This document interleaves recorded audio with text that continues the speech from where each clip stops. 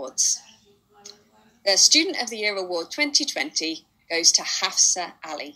Well done, Xafsa.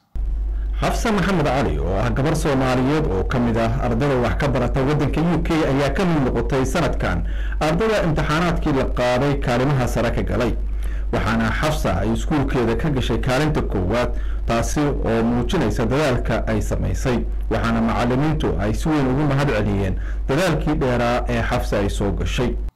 Xafsa has contributed in many ways to Capital 6 and to Capital City as a whole. She studies English Lang Lit, psychology, and philosophy and ethics. She herself has taken part in the University of Cambridge law residential programme and also got a placement at one of the top law firms in the UK, Brightside, Allen and Overy. Alongside her study, she was part of the Toe by Toe programme, helping our younger students improve their reading, and always volunteered on many occasions to help at events for Capital 6 or Capital as a whole. Xafsa ayaa ka hadashay dadaalkan ay soo gashay iyo waxyaabaha sababay in kaalinta koowaad ay ka gasho iskuulkeeda. Assalamu alaikum. My name is Xafsa Ali. I'm 18 years old. Inshallah, I'll be going to university in September. Firstly, I want to say Alhamdulillah because HORYAAL fifi ani iawyan wallahi marka yaraa especially homework oo abil awan jiray anything out bahna wuu idibi jiray maths, English, science wax kasto.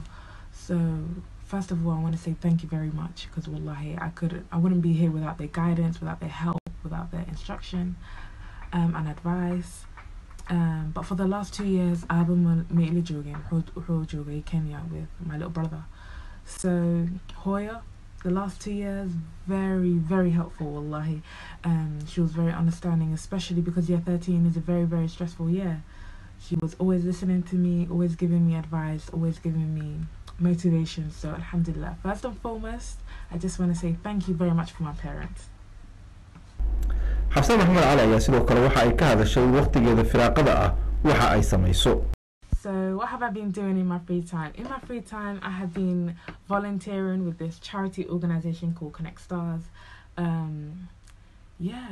Especially during lockdown and Corona, we can't really go outside, so everything has been online. So I've been taking part in their online Zoom workshops for young children, and wallahi, it has been amazing. Do you know, watching the children grow, develop their skills, you know, become more confident, because on the first day they're just shy, they don't really want to talk, but by the third day they've broken out of their shell and they're really confident, and you know, it's amazing to watch. It's something that I 100% would recommend. If you have time, give back to your local community, you know, put your time and effort elsewhere to help other people, because not only does it look good on your CV, so it can help you flourish personally, it feels good to help your local community, and you know, it just feels as though you're rooted in where you live. ugu dambeyntiina Xafsa waxa ay baaq u dirtay dhalinyarada Soomaaliyeed ee ku nool wadanka UK kuwaasi oo qaar badan oo kamid ah dhibaatooyin ay ka haysato dhanka waxbarashada iyo la noolaanshiyaha bulshada kale. My advice to the Somali youth would be to work hard and to dream big. Don't let anyone hold you back, especially since our parents have had such a long journey to get here. They put so much time and effort into us and making sure that we achieve our goals. I would say take advantage of all the opportunities that we have, all the resources, because wallahi, they're just not available back home. So make their journey worthwhile. I would also say try and surround yourself with people that want the best for you, that want to see you succeed, that want to see you flourish.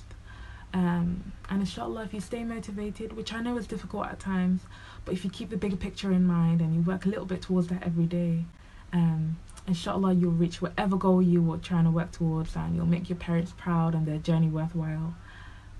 But yeah, just keep pushing, keep working hard, keep grinding, and inshallah it will all work out in the end.